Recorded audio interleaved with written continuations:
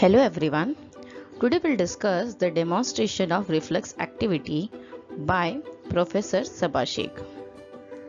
So first we'll see reflex activity. What do you mean by reflex activity? So a reflex activity is a spontaneous response to a particular stimuli. The reflex action is mediated by the reflex arc and it is mainly designed to generate a quick response and save the body from variety of damages. For example, when the hand touches the hot object unknowingly, it is withdrawn immediately. Now, a simple reflex arc include 5 components. The first one is the receptor, which receives the stimulus, and when the receptor is stimulated, impulses are generated in afferent nerves. Then second one is the afferent nerve. Afferent nerve or sensory nerve conduct a sensory impulses from the receptor to the integrating center. Now the third one is the integrating center. It is located in the brain or spinal cord and generate appropriate motor impulses in response to the sensory impulses. Then the fourth one is the efferent nerve.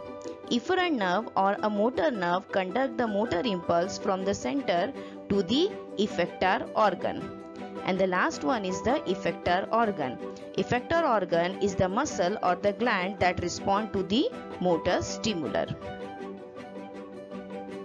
Now, what is the significance of this reflex activity? So in normal healthy person, reflexes should be present and equal on both the sides of the body. Abnormal or lack of reflexes indicate lesion or damage to the respective afferent or efferent neuron. They can be used as a diagnostic tool for some of the pathological conditions. Let's see the classification of reflexes. So reflexes are broadly classified into 3 different categories. The first one is the superficial reflexes, then second one is the deep reflexes, and the third one is the visceral reflexes. Now let's see the procedure for various type of reflexes and then responses to be observed. So first we'll see the superficial mucous membrane reflexes. In this, the first one is the corneal reflex. So what we'll do, we'll touch a side of the cornea of an individual with a fine cotton swab stick while the individual looking at a far wall. So the response of this reflex is that the patient or the individual blinks the eye, and the afferent and efferent nerve involved here is the 5th and 7th, and the integrating center involved here is the pons. Now the second reflex is the conjunctival reflex.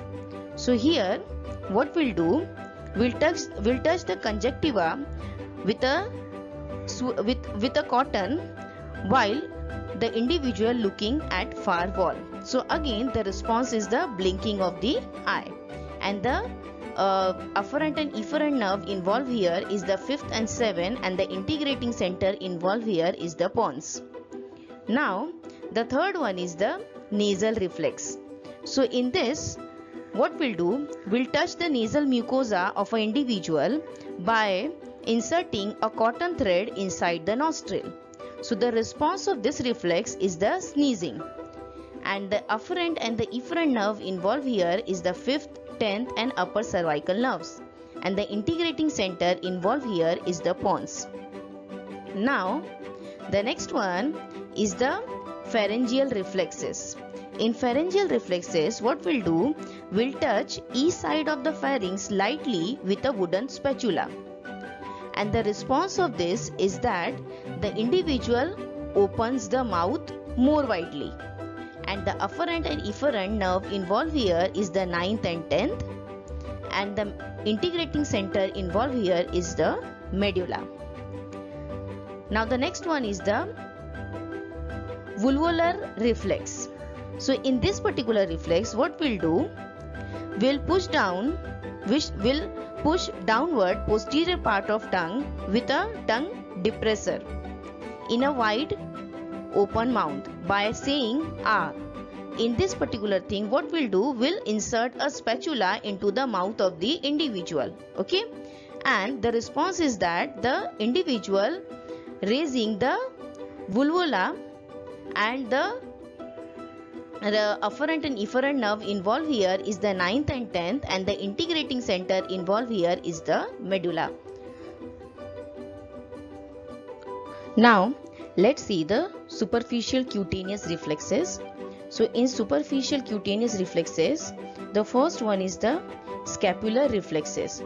So in scapular reflexes, what we'll do, with the help of a blunt tool, we'll scratch the skin of the individual.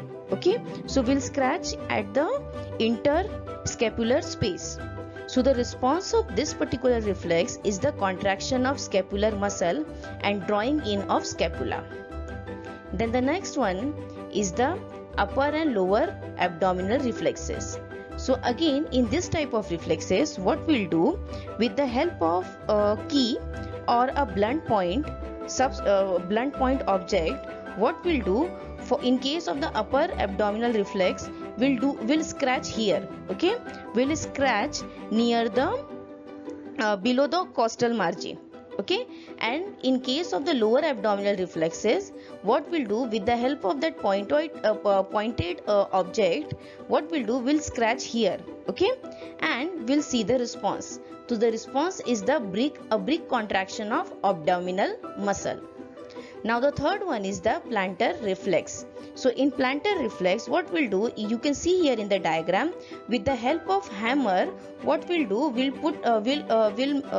we'll stroke the foot of the individual. Okay, and the response of this is the adduction of toe. So adduction of toe is nothing but moving the toe toward the midline of the body. So this is about the superficial cutaneous reflexes. Now let's see the deep reflexes.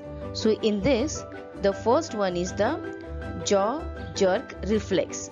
So what we'll do, we'll place the finger on the chin. Okay, we'll place the finger on the chin with the mouth open and strike the middle of the chin with a reflex hammer. Then what we'll do, as we put a strike here with the help of hammer, as the earlier the mouth is open, so due to the this jaw jerk reflex, the closure of the mouth occur. Now the next one is the bicep jerk reflex.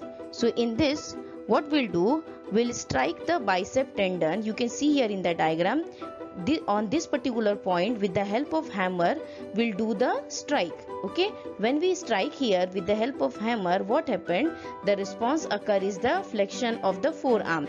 Flexion of forearm, or in a simple term we can say the bending of the forearm occur. Now the next one is the tricep jerk reflex. So in tricep jerk reflex, what happens, with the help of again reflex hammer, will put a strike here. You can see here in this particular part, we'll put a strike here, and due to this strike, what happens, the extension of the forearm at the elbow occur. Okay, now the third one, and now the next one is the supinator jerk reflex. In supinator jerk reflex, what we'll do, again with the help of reflex hammer, we'll put a strike here. Okay, on this particular position. So when we strike here, the reflex action which occur here, or the response occur here, is the supination and the flexion of forearm. Flexion of forearm, in a simple term, again it is called as the bending of the forearm. Now the last one is the jerk, knee jerk. So in knee jerk, again with the help of hammer, what we'll do, we'll put a strike here. Okay, and when we strike here, then what happens, the response occur is the extension of the legs.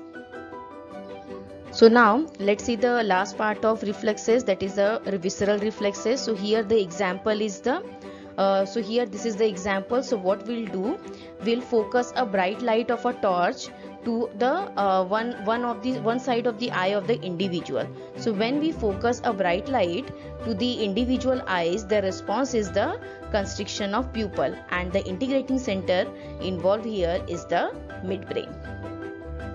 So now let's see the observation. So during the lab, in the lab we have performed 3 different reflexes: nasal reflexes, nasal reflex, corneal reflex, and knee jerk reflex, and we found that all 3 reflexes are present. So here is the reference. Thank you.